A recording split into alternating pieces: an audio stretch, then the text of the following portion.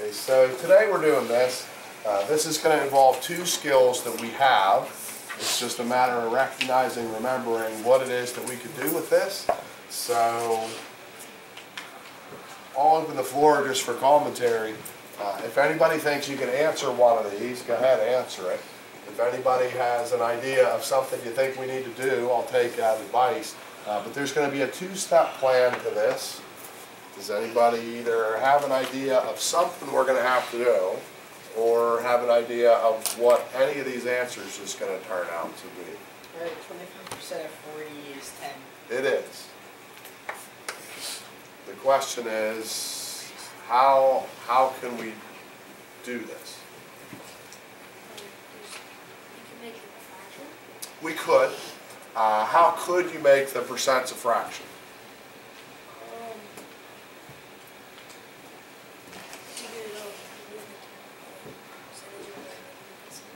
Okay, that's different than what you said. We might be able to do that too. But let's talk about that first idea.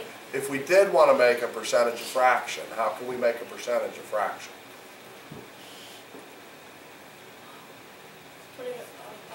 Put it above 100. How can we make this a fraction? Put it above a 1. We could do something with that. I'm not going to. That would be okay. That's a good idea. I think there's an easier idea. But we can make percentages fractions. We can make whole numbers fractions by putting them over 1, and then there would be a way to do the math with that. I like the other idea better. What was your other idea then, you said? Yeah. So one thing we're going to need to do today, and if we do this in the quickest way, is move the decimal left 2 places. That is a thing. So instead of 40%, you could make it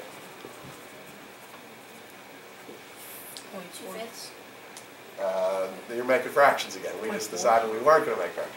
0.4? You can make that maybe like a 0.4. You can make something like this maybe 0.07? 0.07. We could make something like this 0.25. That's the thing we could do. We could get the decimal loop moving left twice as a choice. One thing we have to address in these questions are, there's these percentages. So we have two ways we can address percentages, which is put them over 100 or move them left 2. And I think the clearer choice of what's easier is to move it left 2. So that's going to be a thing. There's another thing in these problems that we're going to have to do. There's a key word in the question that goes back to the third day of school.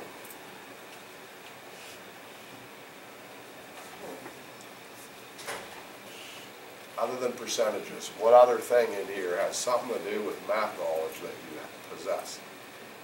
Of means multiply. Okay. So at some point in this problem, we're going to need to multiply. At some point in this problem, we're going to need to move left 2. It doesn't matter which thing you do first. But if you want to go easy road, is it easier to multiply whole numbers or is it easier to multiply decimals? Whole numbers. Whole numbers. So it's probably going to be easier for us if we multiply first or if we go moving decimals around first. Multiply first. If you multiply first while they're whole numbers, that's probably easier. And then we can move the decimal 2 places left later. That's probably the easiest way to do it.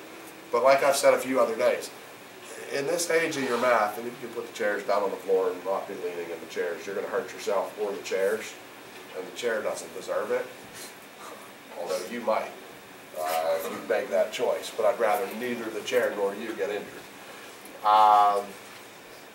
But if we want to keep this, off track.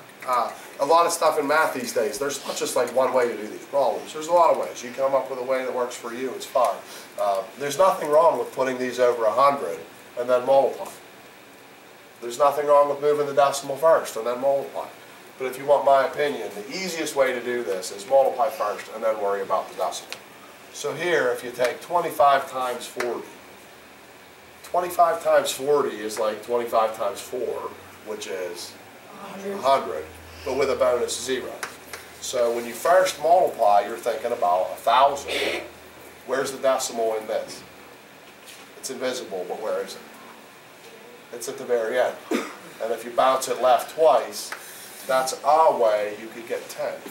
You might have done that another way. That's okay. If we all get 10, we're all good. But if we want a system that's easy and will always work, that's the best I can probably give you. Multiply the numbers, and after you did that, slide them left twice, and we're good. If you forget that and you want to create your own path out of that, as long as you get a multiplication going, and as long as you get the percentage taken care of, you're probably fine. So let's backtrack. If we go up here, multiply these numbers. 36. Well, multiply the numbers first.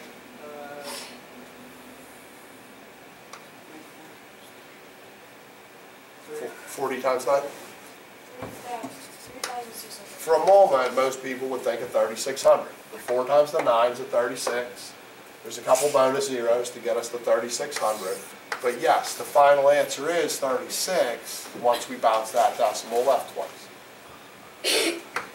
Here, for the multiplication, what would we get if we multiply that stuff? 2,100. Final answer, though, 21. On these, what do you notice happened? I've got a shortcut, too, up my sleeve. It works for these. It won't work for the next one. They all had zeros. And what ended up happening to these? We just get zeros canceled away. So one alternative to moving the decimal left 2 places is to drop 2 zeros. If you want to see, if you see zeros, you can drop them. So if I want to go rewind and do this in the fastest way possible, I would drop a 0 from this. I would drop a 0 from that. That took the place of moving the decimal left twice, and just 4 times 9 is 36. That's the quickest thing I could offer you. Here, I could drop 2 zeros from this number now. 7 times 3 is 21. I already dropped my 2 zeros. I'm not worried about that.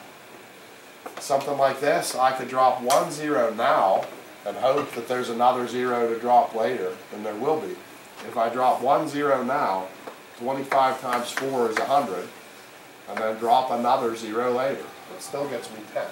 At some point, if we can drop 2 zeros, either 1 from each number, or 2 from a number, or 1 now, 1 later, if you can drop 2 zeros, that takes the place of moving decimals. That doesn't always work though. Like on this, there are no zeros. You're just stuck. You multiply those numbers, one of those is 273. There's still no zeros, so we have to settle for, there's an invisible decimal here to glide left twice, and that makes 2.73. In day-to-day adult life, math like this is done like almost every day of an adult human's life. Where do people do like percentages of things pretty much every day in an adult life? Maybe banking. Banking you probably don't do every day of your life, but yeah, percentages and stuff like this does affect banking. Like if you open an account and they're going to give you 3% interest on your thing, that's true. But there's other things that adult life, it's like every single day you're dealing with percentages of big numbers, bigger numbers. Can anybody think of a place in adult life percentages take pretty much every day come in?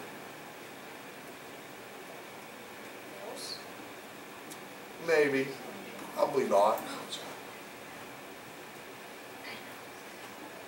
There's a thing with percentages that affects pretty much every purchase that a person makes.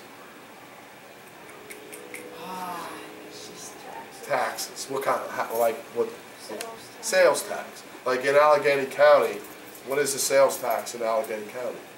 Anybody know? You'll know when you're spending your own money. 5%? That's in that neighborhood. 7%. Everything you buy, there's 7% tax on that. So you show up at the cash register and your bill is going to be like $14. They don't expect $14. They're going to take 7% of $14 and come up with 98 more cents, and you're paying $14.98, even though when you walk around the store and everything added up to be 14, the cashier is going to say $14.98, please. If you go to Westmoreland County, it's not 7. You get a little cheaper break. Anybody know what Westmoreland's about? Most of the other counties around us are Westmoreland's rate. They do 6. Allegheny County does 7. Another place in the grown-up world, you might deal with percentages. Depends on your family. Some families do this a couple times a week. Some families maybe once a week. Some families once a month. Some families it might be only for special occasions. Just depends on how your family lives your life. What's a place you might go the percentages come into play? Tips? Tips. Yeah, you go to a restaurant or do something like that that involves a tip. You know, you get the bill. It's supposed to be for $14. The tax takes you to $14.98. Your waiter or waitress is going to be really mad if you give them $14.98. They're expecting you to be like, okay, I got pretty good service, maybe 20% tip, figure out 20% of the thing, give them a couple bucks at least. But yeah, the math like this happens a good bit. So the system is, you've got to make percentages into decimals if you want this to be the quickest way, in my opinion, but you could do fractions if you're more comfortable with fractions. But multiplication is involved. You're going to multiply stuff. So the cash register is just doing that. The cash register is automatically multiplying a 7% times whatever the bill was and adding it on to you. But if you get the tip, sometimes you have to figure that yourself, and sometimes people get a little bit like, how much should I give? I don't know, I can't do math. I don't want to look bad, but I don't want to give this person a ridiculous tip either and give away all my money, but I can't do math anymore. So now you've got the math. You can help your family out. Be like, hey mom, bust out your phone calculator. Hey dad, bust out your phone calculator. Make that percentage a decimal and multiply those numbers. That tells you what you ought to give the waiter. Well, that's our deal today. Multiply, move decimal left twice. If you see zeros, you can drop them. That's a shortcut. You don't always see zero. Question at all about this game plan? Okay, there's a whole set of this. We're in the back of the book again. We just finished set MM. If you left the book open, you're good. You're on set NN. So set NN is our homework for next time for Monday. And then I had that extra credit assignment I told you could do on LL. So if you did the LL, I'll take that. If you didn't, I'm still taking it Monday. But Monday's the end of the road for set LL. Anything you have that's good, send it, and we can hit the stop on this. Oh, yeah, we should.